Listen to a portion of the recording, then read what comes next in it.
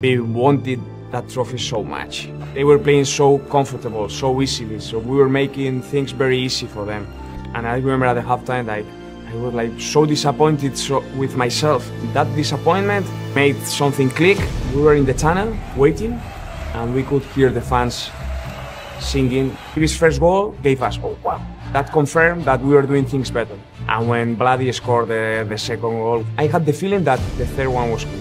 It was my first professional penalty.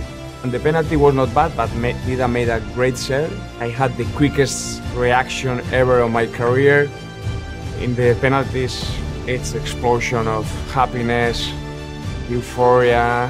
The best thing of that is to know how happy you have made people.